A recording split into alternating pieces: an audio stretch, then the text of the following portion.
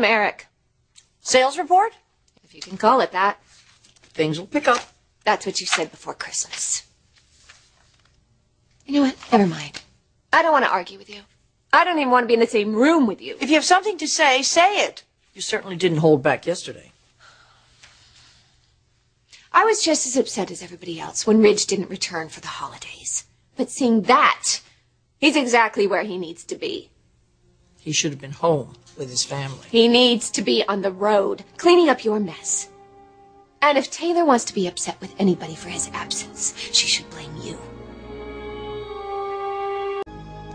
Ridge is overreacting, and so are you. This collection needs help. New lines rarely meet with immediate success. I'm sure that's what Ridge is telling the European buyers, but they're still not buying. So he let his family down for nothing? You should be grateful. He's working day and night to try to add a little panache to a collection of moo-moos. Panache? We'll have all the panache that we need once this new ad campaign takes off. Return to elegance. I think that says it all. Says that we're moving backward. It says we're getting out of the gutter. With a psychiatrist with zero fashion experience as a spokesmodel. What are you talking about? She has style, elegance. Oh, hold it. Not like our former spokes vixen. I think the clients and buyers will agree. There's no comparison.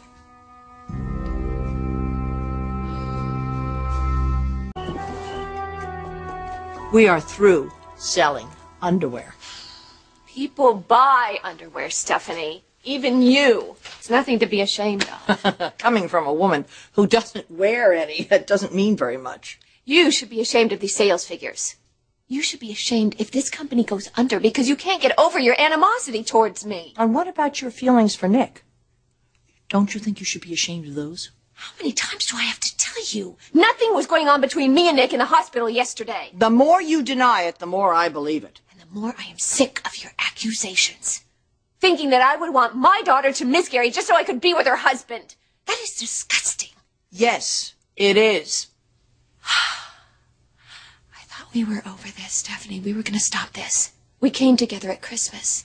You know, 1 or 2 moments of decency on your part doesn't make up for all your trashy behavior. I just thank God I got you out of my family. Well, I'm still here. And I will always be in Rich's life. In fact, I was thinking of taking RJ over there tonight when he gets home. Don't you dare! Yeah, we won't be long. Don't you even go over there! I know you're getting a little antsy because you haven't had a man in your bed for a few weeks, but Ridge is off limits. First you accused me of going after Nick, and now it's Ridge? Can't you accept the fact that I'm happy alone? Unlike Taylor, you need a man to make you feel good about yourself.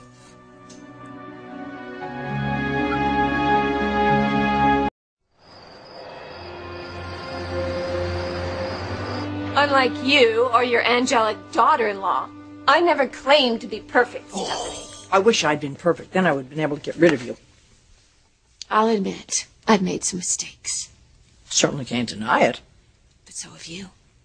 We're only human. You know, that's such a cop-out. But cop-outs are your specialty, aren't they? Oh, I don't know. I don't know how that happened. I don't know what came over me. Taylor would never say that. Taylor would never place herself in a situation where she had to. That is why she's the new face of Forrester. Virtue doesn't sell dresses. It inspires respect and admiration. Oh, please. Like she would never wreck a home or destroy a family. Look what she did to mine. Yours? You weren't legally married to Ridge. He was her husband. She wanted a life with her husband. And she wasn't going to let anything or anyone interfere with that. And she never will. Taylor wanted Ridge, and she got him. You don't think that's selfish? I think he chose her because she's everything that you're not. You know what? The issue isn't even Taylor.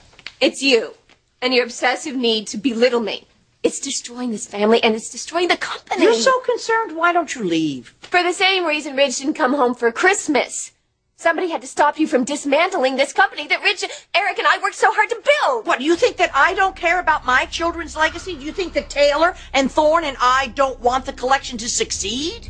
I think that you're in way over your heads. And you need the professionals to take over. Oh, well, let me tell you, Taylor is more of a professional than you have ever been. You gave her this job, Stephanie. The same way you gave her your son when you faked that heart attack. Because she deserved him and you didn't. She has always kept her vows. You know, Taylor's twice the woman that you are. She's always been a very loyal friend, devoted wife, and wonderful mother. She's not a robot, Stephanie. She could slip up like anybody else. You'd like that, wouldn't you? The only way that you can improve your sense of self-esteem is to try and diminish someone else. I'm just saying. I know what you're saying. You are jealous. She has brought class back to this company, stability to the family. She is an example for her children. You're never going to see Taylor on the cover of some tabloid in the supermarket. She is a woman of unimpeachable integrity.